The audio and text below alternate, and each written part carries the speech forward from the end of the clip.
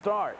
It was the pole sitter, Jeff Green, watching as the Plymouth of Roy Payne went to the front. The top four, Green, Payne, Chubby Crowell, and Sterling Marlin put on quite a show. Mickey Balch had trouble early. There you see him putting out the fire in his car.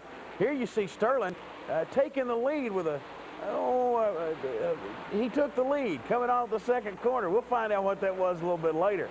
Marlin continued to lead as Payne came around him. This is probably 45 laps into the race. Chubby Crowell looking for a place to go. Crowell was up front all night long, as was Payne and Jeff Green and a couple of others. Let's just watch the battle for a minute. It won't take long before, well, it's not going to be pretty for those who are big Sterling Marlin fans as Crowell and Payne fight for the lead. Looky here. Here goes the Oldsmobile spinning off the second turn, 43 laps in. Then the big crash of the night. Mark Smith, he needed that Tylenol when that was done. As the race wore on, it looked like it was going to come down to a battle of about three, and then these two took off and decided to play cat and mouse. Hamilton, that's Bobby Hamilton, two-time track champ on the outside of Jeff Green, looking for a place to go. Great racing right here. These two guys ran side by side, lap after lap. It was amazing just to see, and past traffic this way, I might add. That was the strange part to me, without hitting too hard at any particular time. Roy Payne was holding on to the lead at this point as Chubby Crowell again tried to go to the outside. It might have been a smart move, might not have been.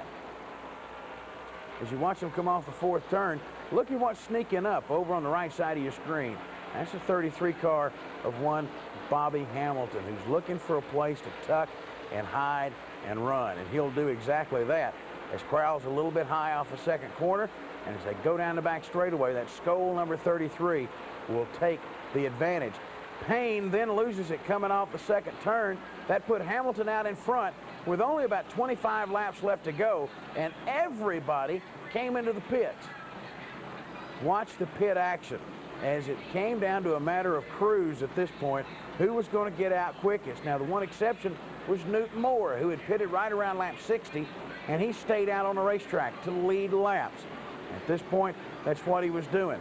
As they bring him down off the jack stands, or off the jacks, rather, with the fresh tires on the right side and the full tank of gas, you will see Hamilton, his crew, got him out first. And then, of course, here comes everybody else. Doris Vaughn, Darrell Sage, Jeff Green will be coming out, Chubby Crowell. 18 laps left to race, and the leader is Newton Moore in the Viacom Cablevision, Purity Dairies, Nashville 95 FM Olds. But wait a minute, who's this? This is Bobby Hamilton, who tracked him down and went around him to take, yes indeed, the checkered flag at the end of the Shoneys, 125.